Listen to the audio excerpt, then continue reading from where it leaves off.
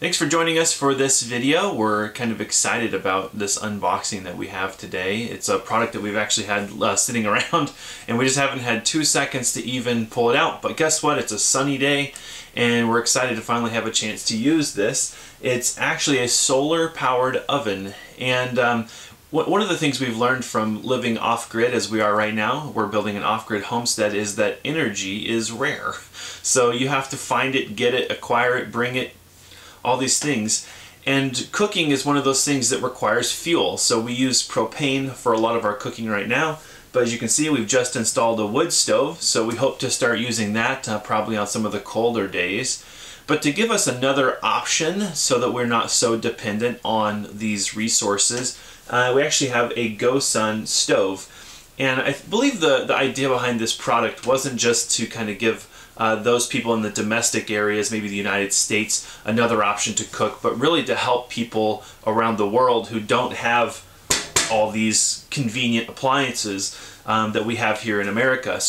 But the nice thing is we can benefit from that technology too. So while it might have originally been designed to help people who don't have access to this but can still cook their own food, we're excited because we're kind of living like those people. Even though we live in America, we're off-grid. We don't have an abundant supply of natural resources. In fact, we're going to go get some firewood today. It takes a lot of work to do that. We actually ran out of propane last night because we've been heating a lot, trying to stay warm. So you can kind of see the conundrum here. So we're excited about this because it kind of takes care of the cooking while we're working. So instead of kind of doing this on-demand cooking thing that America and other developed countries do, which is like when it's dark outside, we turn all the lights on. Since we're off-grid, we've kind of learned to work more with the sun and natural light. So we're more in tune with the natural cycles instead of like the clock. Like at 7 o'clock, I shower at 7 o'clock. We tend to do things based on the amount of light available. That said, oftentimes when we're working, we could be cooking, but we can't be because we can't be working and cooking at the same time. But this stove should allow us to do that. So we can prepare our meal with breakfast, say, let's say it's lunch or dinner. We'll prepare that with our breakfast, and then we'll set the sun stove up. We'll set it out in the sun, and hopefully by the time we're ready for dinner, which is usually between 3 and 4 o'clock because of the sun, we should have a nice hot toasty dinner ready. So today we just want to unbox this with you. Let's take a look at what's in there, kind of look at the design a little bit. We'll maybe talk a little bit about some of the features and how we think it works. And then later on we're going to be doing a full review. We'll kind of tell you some of the things we like, what we don't like, how it's working, whether we're actually getting hot, tasty meals out of this oven, and where it kind of fits into our lifestyle. So it'll kind of help you decide if this is something that you might want around your homestead, maybe to take with you camping or RVing or wherever you might go, that you might use something that doesn't really use any fuel. So let's get to the unboxing.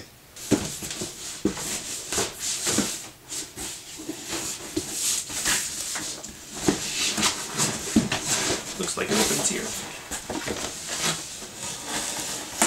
My goodness, it's big. Okay. Looks like there's a user guide, and a cookbook, because we all need to know how to cook with the sun. Every cookbook you have probably says set the oven to 375 and go watch a movie, but you can't do that with this stove. So there's a user guide and a cook booklet. Set that to the side. Okay, so there's a quick start guide on the top here that looks like it kind of walks you through how to set the oven up.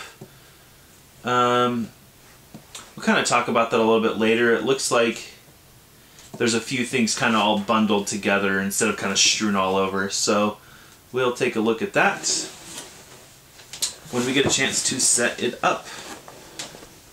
Pretty good padding in the box, by the way, so if that's an issue for you. I mean, like I said, I think that they ship a lot of these internationally, so I just have this vision of them getting thrown all over the place.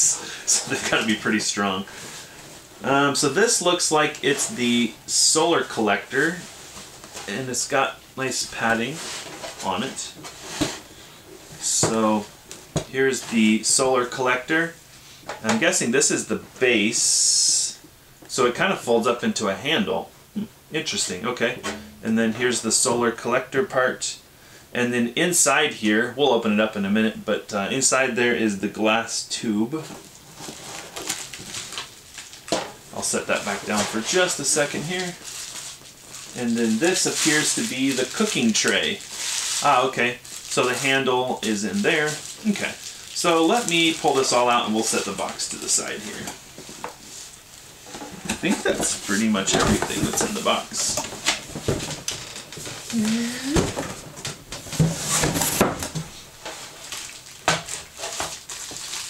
Alright, we'll set that down for a second. So, looks like there's a protective film on the solar collector. I suppose you probably have to take that off of there. You don't want to get that like really hot and crunchy. So we'll leave that on there for now.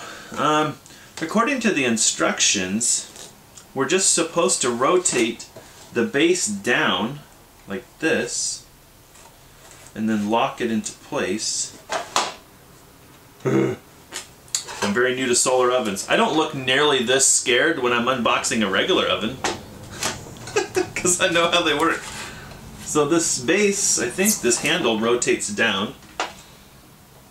Okay, oh I see, so down here on the bottom there's little clippy poos. Yes, that's a technical term. It's an engineering term. And they clip into the base to make it nice and solid. Okay, so hopefully you can see that. I'm just rotating this little clip around. So now the base is nice and solid. And this oven tilts on the base. So looks something like that. You can set it on a table and then you can kind of rotate the oven, and that's so that you can collect the optimal amount of sunlight. So I assume in the morning you'd be pretty direct as the sun starts to come up, and then of course as the day progresses you'd just keep rotating this up, and you would eventually get noon sun and then of course evening sun, something like that. So these parts here are the solar collector, and when they open up they direct sun into this glass tube. From what I understand, this glass tube is double wall, and what that means is the outside is cool to the touch, but the inside is where the cooking happens. So this is why it's so important that you use the cooking tray. Is that it actually protects the food and everything from touching the glass, because I imagine it gets extremely hot. So this glass tube is the oven part, and it's kind of an interesting shape. Kind of give you a little tour of that. I think we're supposed to take these foam things out. I don't think you're supposed to have foam near a solar oven. Alright, so we'll kind of take a look at this cooking tray and then see if we can figure out how it fits in the oven there. I took the little foam packaging things out of there. So, by the way, just a comment on the weight. This is the GoSun Sport. I need to be more specific about that, I think they make several models. I don't know how many, but there's a big one. I think they even make like a feast model. I'm not sure what it's called, but it's like you could feed 100 people. I don't know how big it is. It's big, okay? And it's like vertical, and you could do like, I don't know, a farmer's market with it. Something like that, I mean, or something along those lines. So let's take a look at this thingamajigger. And this is the cooking tray. I think that's all that's in here, but this is very well packaged. Let's see if we can figure out how to open it.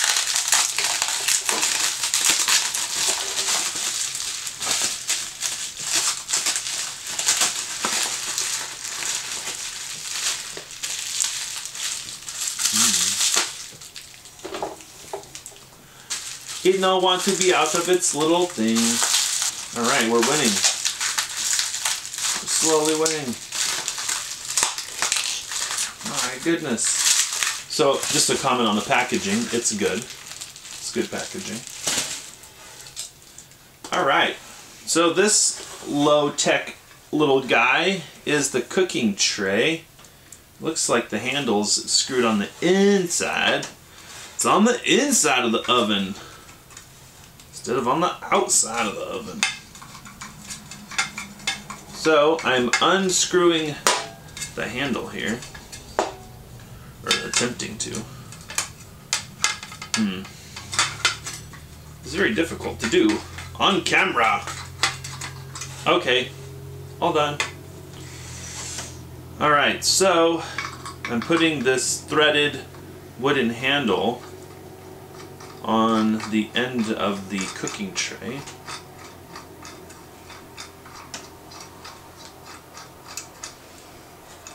Like this. And so this is where you'd actually put the food, or your food. And I know some of these things, there's this one I don't think is compatible, but they make a model of this that you can cook or you can heat fluids with. So I know that the stove can heat fluids, but I don't know that this cooking tray is appropriate for cooking fluids. We'll find out about that. Looks like there's a little cleaning scrubby here on the end. So this is probably for cleaning the stove, which was a question I had. How do you clean a GoSun stove? Now I know. They include a little scrubby-doo here. I haven't read the instructions, but I have my hunches that you're not supposed to use any like abrasive materials because glass is, once it's scratched, it's much weaker. So there's a cleaning scrubby here. And I guess if you're just going to clean the oven, you screw it on the end and away you go. So let's take the cleaning scrubby off here. We'll set that to the side. And let's put the cooking tray in the oven. So this seems to be made out of like a stainless steel, like a cooking grade stainless steel. It's particularly thin, maybe a little sharp. I'm sure they're aware of that. There was something in the warnings about sharp metals, so that might be just something we could comment on right away, is definitely don't let children play with this. It's not a toy. I would definitely say don't let children around. That's kind of sheet metal-y. So anyway, so the cooking tray should slide in the end of the oven, thusly.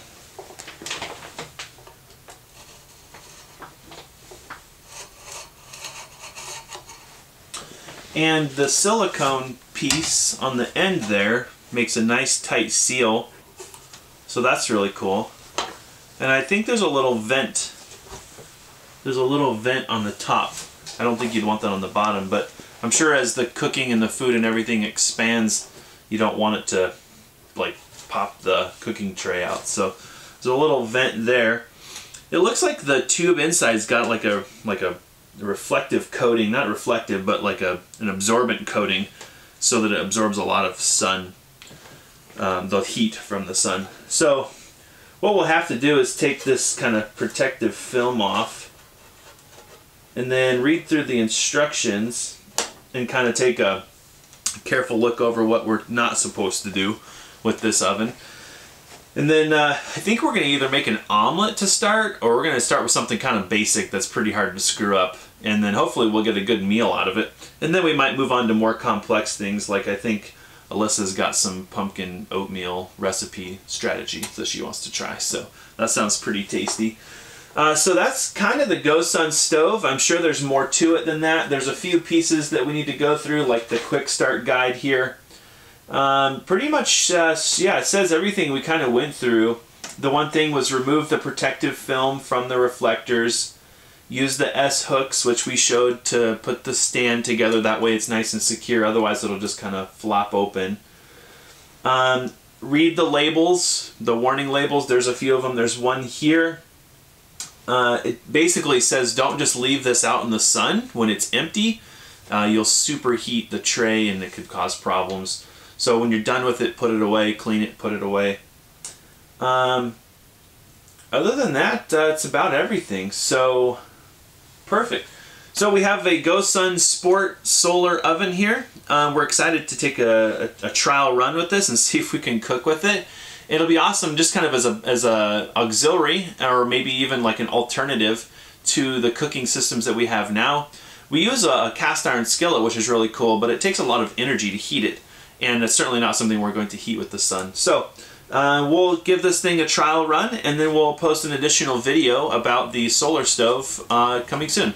Hopefully this will help us to cook fresh, meals here on the homestead. Even though we don't have a lot of natural resources, we tend to have a lot of sun on our particular piece of property, which we're really excited to have. So we look forward to using this and sharing with you our experience. So if you enjoyed this video and you'd like to learn more about our off-grid homesteading project, please follow us over on our blog. It's purelivingforlife.com. We're going to be doing some timber framing. We're also going to do an off-grid solar project, building our own garden, things like that. So if you'd like to learn more about that, please follow us over there. We also have a Facebook and an Instagram. If you like those, please follow us over there. We do a lot of micro posts. We don't post everything on the blog, but we do a lot of little updates and things over there on those other channels. So please follow us over there. And if you're watching this video on YouTube, please subscribe to our channel, like the video, and we'll see you next time.